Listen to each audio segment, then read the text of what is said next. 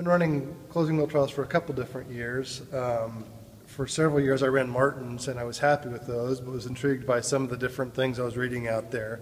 So I've tried some Schlegels, I've tried the Yetter paddle wheels, I've tried just the regular rubber press wheels, I tried the Dawn curve tine, and I'm finding that different conditions, every wheel's performed sometimes better.